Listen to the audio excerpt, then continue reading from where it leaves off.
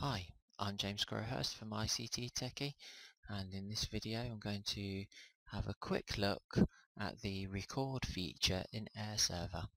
So I'm actually recording this at the moment using a different piece of software, and if I right click on my iPad, which is already airplaying to my laptop, I've got a new feature here that says iPad. If I go across, I can select record. If I tap that, you can see now at the top left it says rec, and that's now recording my iPad screen. So I can flick across, go onto the internet, record whatever I want to do. My kids always like going on CBeebies, so I can load CBeebies up off the BBC webpage. There we go, and come out of that again.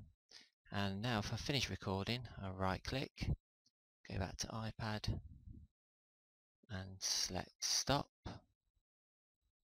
and that stops recording my video and asks me where do I want to save it, and it's automatically loaded my videos, and it's automatically giving it a name, time, date, and it's saving it in Windows Media format, which is quite useful on a Windows PC, because it means you can edit it using Windows Movie Maker and things like that. Don't forget you could always convert it using a converter to another format as well. So if I just hit save now, it goes through the process of creating the video and saving it. So I'm just going to pause my video here while it finishes creating. Okay, so when it's finished recording, it shows you your video sitting in Windows File Explorer, and you can play it from here. So if I just press play, you can see there's my video playing away. That's exactly what I just did a few minutes ago.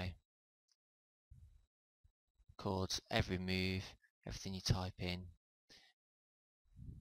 So fantastic for creating instructional videos for your class, or just recording something that you're doing that you'd like to keep for evidence later on.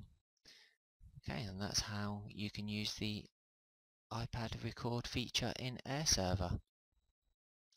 Please don't forget to like, share, subscribe to my channel, and follow me on Twitter and Facebook.